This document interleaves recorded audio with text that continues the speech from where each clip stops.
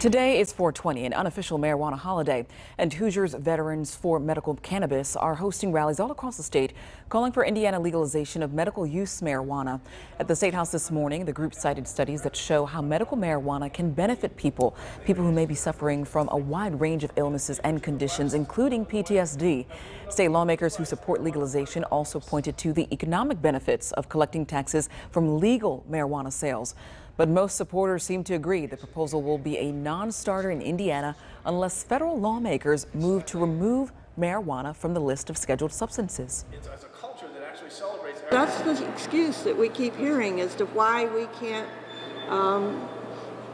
consider this in the Indiana legislature. That as long as the federal government has it on Schedule 1, we're not going to do anything. Prohibition doesn't work. That's been proven decades ago. It's being proven every day now.